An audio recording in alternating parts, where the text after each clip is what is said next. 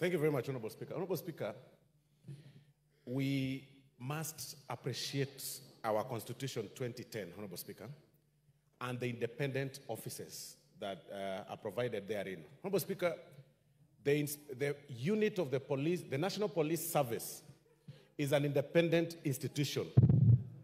They do not take instructions from Parliament, don't take instructions from His Excellency the President, and they work independently to exercise their duty, Honorable Speaker.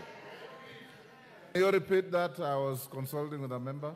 Thank you, Honorable Speaker. Honorable Speaker, what I'm saying is we need to appreciate our democracies. The legislature is an independent institution. The National Police Service is an independent unit that does not take instructions from anybody.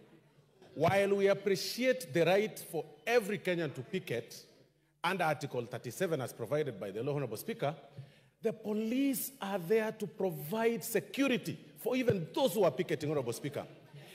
As we were moving around, Honorable Speaker, coming towards this house, Honorable Speaker, this morning, we have not seen, any barricaded roads across. What we see is our police officers basking in the sun and relaxing and waiting for those who want to picket to also provide them with security. They actually deserve security, Honorable Speaker. We have not seen anybody picketing. We've only seen police officers covering our areas and providing security for these honorable members and everybody around the streets of Nairobi, Honorable Speaker. And they've even said, the minority leader, Honorable Speaker, has even said right now that even those who are purportedly arrested were released on free, without being charged. That ideally shows,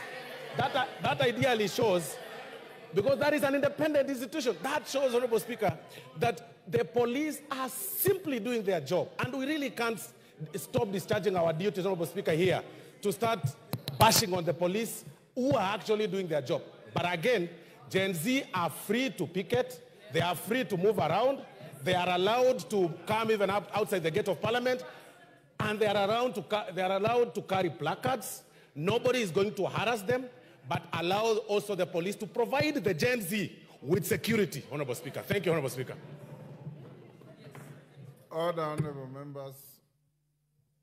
I hear you, minority leader. I hear you, majority whip. I came to Parliament very early, at 6, so probably the police had not taken their positions. This House will operate without any fear or favor, intimidation, or any negative pressure. I want to encourage you to be all times assured that you are safe here.